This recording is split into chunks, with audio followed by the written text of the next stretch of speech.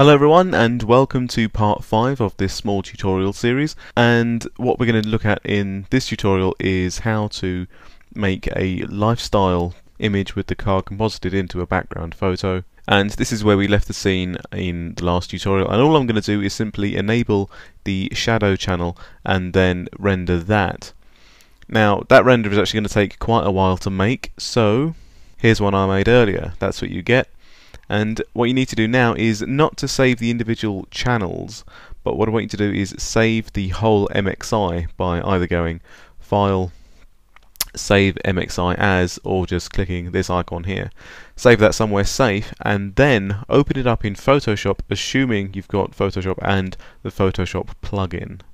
Okay, so here I am in Photoshop, and you'll notice that I've opened up the MXI, and in the Layers panel you've got all the different channels already there. The advantage of using an MXI as opposed to just saving out the different channels is that it gives a little bit more freedom, because this image is actually 32 bits, so you can change the exposure without losing any data. But on the other hand, there are certain things you can't do with a 32-bit image, and that's the downside. But the first thing to do is to copy in our backplate, so just duplicate the layer,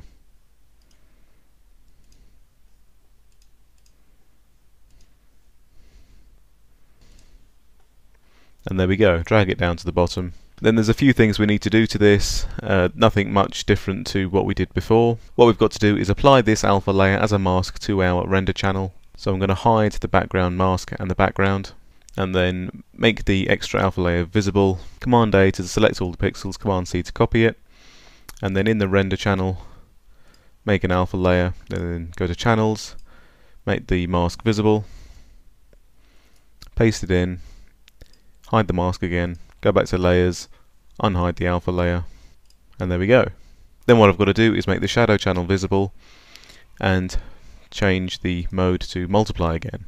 But because I haven't hidden all of the objects in the scene before rendering my shadow channel, what you get is this tiny half pixel margin on the shadow channel. And if I zoom in, you'll see it better. Now there are ways of getting around this, and we'll look at those slightly later on. But for now what I'm going to do is zoom back out again so I can see the whole image, and just add in an exposure adjustment layer, clip it to the below layer and turn my exposure down a bit, and then I can use my other adjustment layers to make the image match a little bit better to the backplate if I want to.